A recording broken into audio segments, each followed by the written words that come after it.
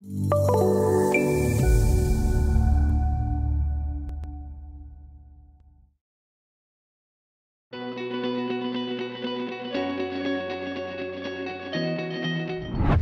it's Sam Hendrick from Bentley Systems again, here to talk about MicroStation Connect Edition. And we're going to be doing the 4th video in the series. And this video we're going to talk about viewing your drawing. How do I zoom in? How do I zoom out? Things like that. How to do a fit view. We'll also be talking about how many views can you have open and how can we arrange them. We'll also talk about levels. How do I turn levels on and how do I turn levels off? And then your +1 is going to be, how can I turn a level off by just picking an element? So let's go ahead and get started. In this video, we're going to be talking about how do I navigate around in my drawing and how do I turn levels on and off. The file we're going to open up, it's called Viewing Your Design and Levels. When navigating in your drawing, there's 2 basic ways to do it. One is from your mouse, which is the most convenient way in my opinion, and second is by using icons. These icons located along the view border, in my case along the top. First, we're going to explore how do I navigate using my mouse. Now, the most obvious way to zoom in and zoom out, most people know this, on your mouse, scroll the wheel. So if I scroll the wheel away from me, I zoom in. If I scroll the wheel towards me, I zoom out. It's a pretty straightforward method. What a lot of people don't recognize is that if you hold that wheel button down, it is a button, that is pan. And if I wanted to pan around more, I could hold the wheel down, pan, release, hold the wheel down, pan more if I wanted to. So I'm going to go ahead and pan this back in here. Now, the other way to do this would be from the view controls up here, which would be zoom in, I have zoom out, which are just like they sound. We also have window area and we have fit view.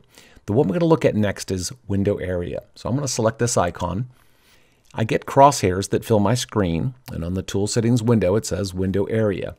This method allows me to basically draw a rectangle around the area of interest, and I will zoom in onto that area.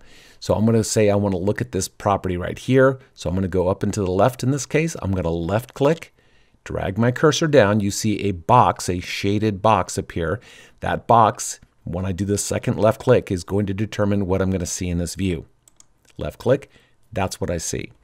Now, if I want to see what did the view look like previously, we have up on the top, we have view previous, and we also have view next. So I'm going to click view previous, and this shows me what the view looked like prior to me doing a window area. And this works for panning and rotating and zooming in and zooming out also.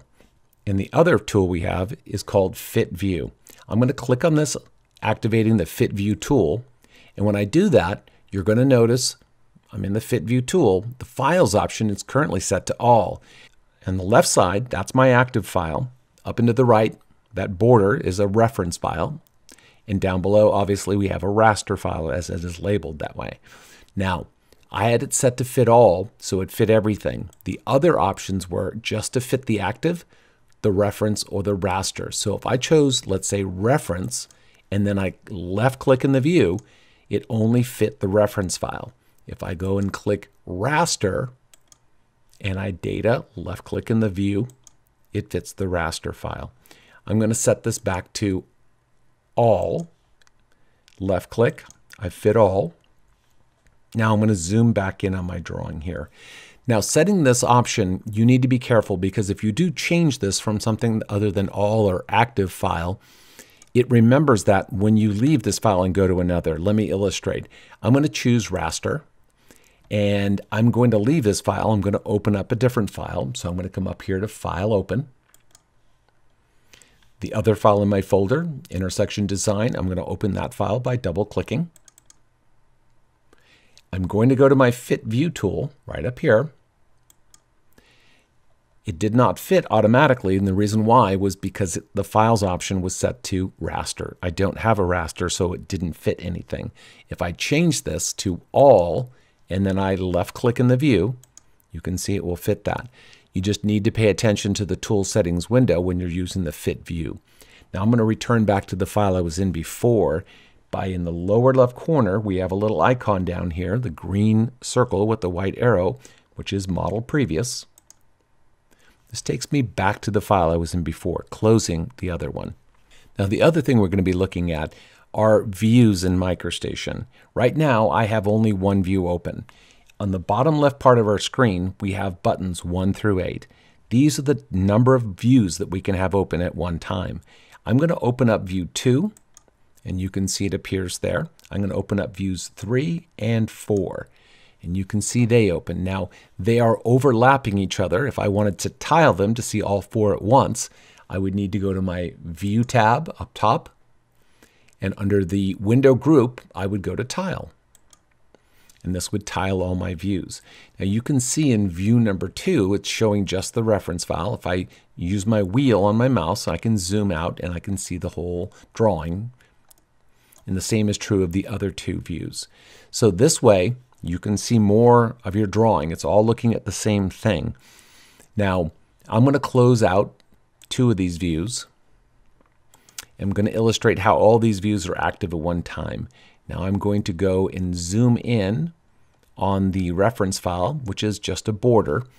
And in my other view, where I'm seeing my properties, I'm going to move over here and I'm going to copy this boundary right here. So I'm going to press and hold the right button on it. I get the context menu. I'm going to select copy. I pick a point to copy from. And now I'm just going to drag my mouse into this view. And you can see this view is active as well as the other one. I can just place the property building outline just by doing a data and then a reset. And I've placed it in the file. So I'm going to go ahead and do an undo. Now, there are going to be times when you're going to want to have maybe 3 views open, and tiling may not get what you would expect. It'll tile 3 verticals. So I'm going to open up view number 3. And let's say that I had this view over here and I wanted to set it up like this, and I want to maximize my screen. What I don't want is to have any gaps between my views because that's just wasted space. So I'm still in the View tab. We have an icon here under Window. It's called Arrange. What I want to do is approximately arrange my views the way I want to, and then click Arrange. This will tighten them all up for me.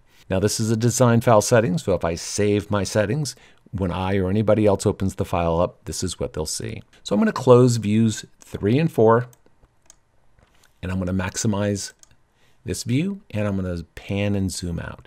Because the next thing we're going to talk about are levels in MicroStation. To get to my level display, where I can turn levels on and off, you can go to the Home tab up top, and under the Primary group, you're going to see Level Display right here. Now another shortcut to be able to get to that is if I hit my space bar, tapping that on my keyboard, I'll get the pop-up menu, and here is Primary right here. If I select Primary, I get the same options right there at my cursor. I'm going to open it Level Display from here. This will open my Level Display dialog. Now, up top you'll see the files that you have attached, your active file and a reference file. And then below this, I'll see the levels. And in my case, what I've done is I've sorted my levels. I've sorted them by name, which would make them numeric alpha ascending order. And then I sorted to have the used ones up top. And how I did this was I went to the header of the column and I left click. And you can see now I've sorted it, and I'm going to click it again. And you can see I've reversed the order. I'm going to sort this so that it's numeric alpha ascending order. Then I'll sort my used, and then all the used levels come to the top, and my names are in numeric alpha ascending order. So at this point you can see the levels that I'm using. If it's got a green background, that means that it's my active level. If it has a blue background, that means the level is turned on. So if I click on this property data, you can see it turns off that level. To turn it back on, I click again. So one click to turn off, one click to turn back on. If you want to make a level the active level, you can just double click. So if I went down to Surveying Existing Property, double click, you can see it changes to a teal background. That is now my active level. To turn off a level by picking an element, this is your +1. So if I have my cursor in this list box, if this dialog is open and I right click, you're going to see a pop-up menu appear. On the pop-up menu, about 3/4 of the way down, you're going to see Off by Element. I'm going to select this option. You can see the tool that I'm in is called Change Level, and the level option is set to display off. Now, if I click on an element on the screen, just left click or data on the element, MicroStation knows that element and it knows what level it's on. It will turn that level off for me. So this grass area, I'm just going to pick. You can see it turn that level off. Now, if I have the level display open, you can see common area was turned off. Now, I can continue to just turn off by picking the elements. And if those elements were in a reference file, this would work the same. Now, I'm going to turn these all on by right-clicking in the list box, all on.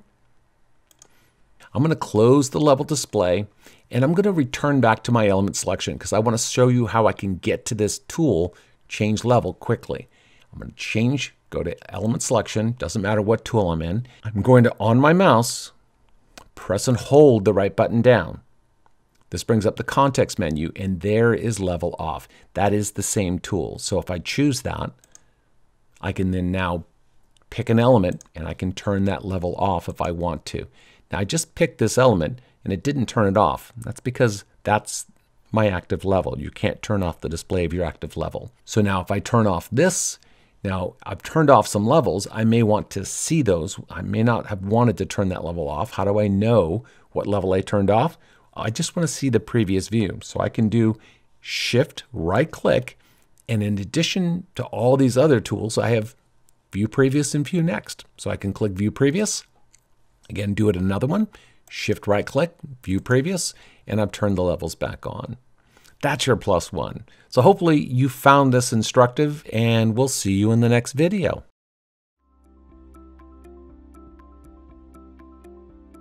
If you found this video helpful, please give it a like. If you want to see more such series, consider subscribing to our channel.